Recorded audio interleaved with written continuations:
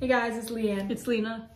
So for this week's video, we wanted to come on and talk about the topic of what it means to be blessed and what blessing means, because I feel like a lot of us have grown up with a wrong understanding of what being blessed means and what blessing means. And I can admit that for myself personally as well, from my own perspective and how I've been taught and how others have presented what being blessed means is like material blessing, promotion, favor, which is all true, but that has really limited our understanding of what being blessed means. It has caused us to have like an unhealthy hunger for blessing and stuff like that.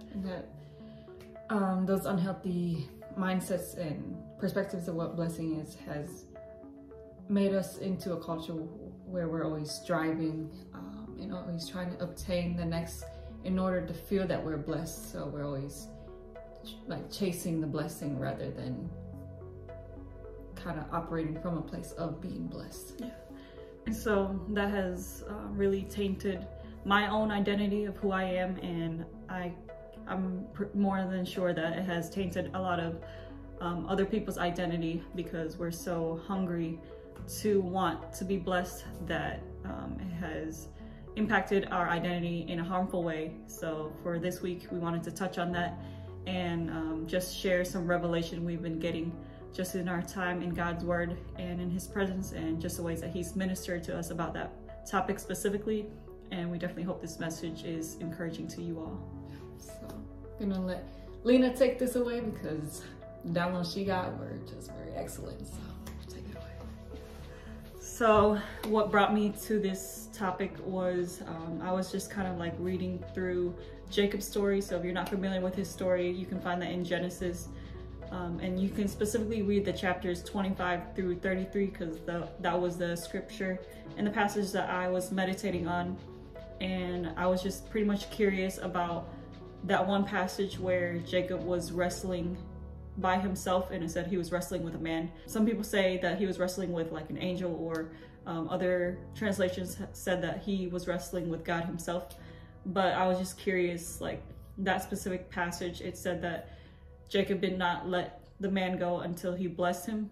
So that's kind of what was kind of sitting in my spirit, and I was just trying to meditate on that. And so when I read like all the passages up to that point, it was just really mind-blowing what God gave me. So if you know Jacob, he came from a broken bloodline, which I resonated a lot with, because for him, he was a twin, and we're twins.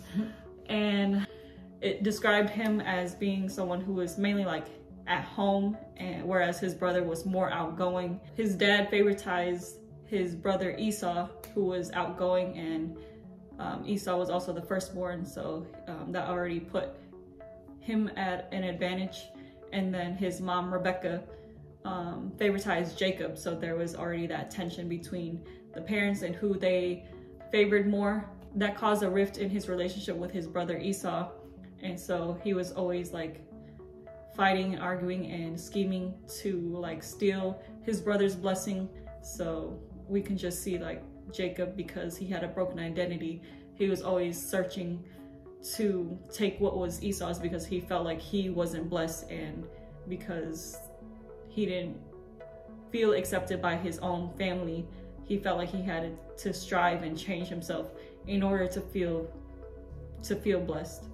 Just a side note, not saying that that's our relationship at all. The only thing that we really relate to is being twins in the story. But we, I would say for the both of us, we have both felt that rejection from our parents. So more so our family, like favoritizing our brother and like other members of our family, and really planting those seeds of rejection in us that has caused us to always be striving and things like that. So we can see here that because he didn't believe that he was blessed, and because of like his own family dynamic and how they treated him, he already had that perspective where he needed to try to do things and strive for blessing. And then also in the story, another thing that happened was between Jacob and his mom Rebecca, So his mom, Rebecca, was the one to advise him to pretend to be Esau in order to steal his brother's blessing, because in the story, the firstborn was always the one to get his father's blessing. And so the father, who was Isaac, was about to pass away, and he was getting blind too, so he couldn't see well either. So his mom was the one to suggest that, hey Jacob, go dress up as your brother and like put fur on your arm to pretend to be your older brother so that you can take your older brother's blessing. So again, it was from his mom that caused that broken identity within himself. Throughout his whole life, he has been wrestling with his identity and trying to get the approval of his parents and his father's blessing. We see him just having like this type of like imposter syndrome where he never felt enough or qualified enough, so he was always having to dress himself as somebody else in order to gain a blessing. Yeah, his mother just kind of planted the seed of rejection in him. So we'll fast forward to the part that I was meditating on and trying to figure out what it all meant. So in Genesis 32 verses 24 to 29, it says, "Then Jacob was left alone, and a man wrestled with him until the breaking of day. Now when he saw that he did not prevail against him, he touched the socket of his hip, and the socket of Jacob's hip was out of joint as he wrestled with him. And he said, 'Let me go, for the day breaks.' But he said, 'I will not let you go unless you bless me.' So he said to him, 'What is your name?' He said, 'Jacob.'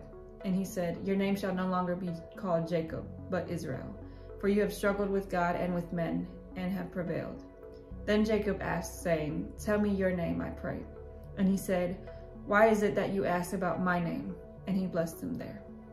So after I read that passage and was just trying to figure out why that scene was so important in Genesis and what the meaning of Jacob wrestling with the man was, God pretty much dropped it in my spirit that when the man touched his weak spot, that's when Jacob cried out, "I won't let you go until you bless me."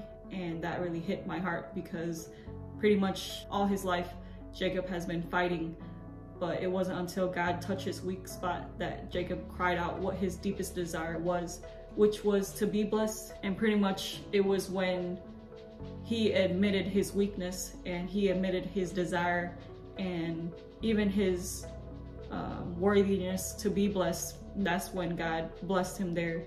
God wanted Jacob himself to understand that he was deserving of being blessed, and he wanted him to admit that out of his own mouth. All of his life he was working for that blessing, but it was not until he knew, like, "I won't let you go until you bless me," he knew it belonged to him. So that's when God finally blessed him, and he changed his name and his identity, because his name was attached to brokenness, but God changed his name to Israel to help him to see from God's perspective that he's always been blessed by God from the very beginning, regardless of how broken other people have caused him to see his own identity. So that was very, very good. When she shared that with me, I was like, wow, because just throughout the whole story, you see that he was being trained up to go after a blessing, and his mom was trying to get him in positions where he had to put on these false identities in order for him to feel blessed and for order to get his father's blessing. And that's the thing that he's been chasing after this whole time. But it was not until he was really wrestling with God that God revealed to him that his identity is already blessed. So the real meaning of what it means to be blessed is your identity. You yourself are already accepted by God, and you don't have to do anything to be blessed, because that's who you are. God calls all of us blessed. So from the very beginning of time, God created us with an identity that means blessed. So it has nothing to do with what we do and what we attain.